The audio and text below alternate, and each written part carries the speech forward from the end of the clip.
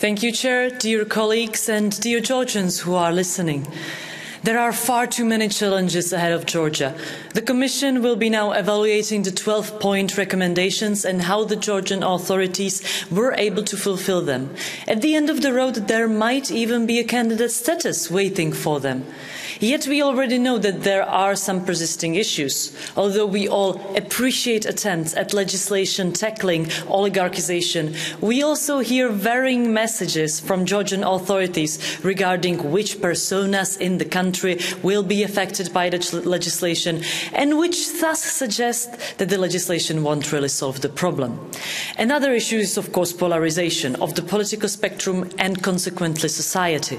I have no signals of improvement. Maybe even on the contrary, the longer there is infighting, the more it's being fueled by various disinformation and manipulation. Why am I talking about it now? Because these are the challenges all of us in this House want to focus on and want to keep focusing on. However, the case of Mikhail Saakashvili is so overwhelming that we cannot look away.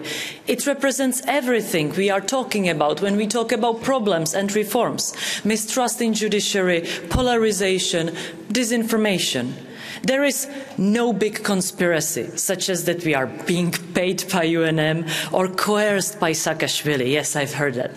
That is nonsense. We care because we have to care, because there is a highly politicized case and the person is dying in prison.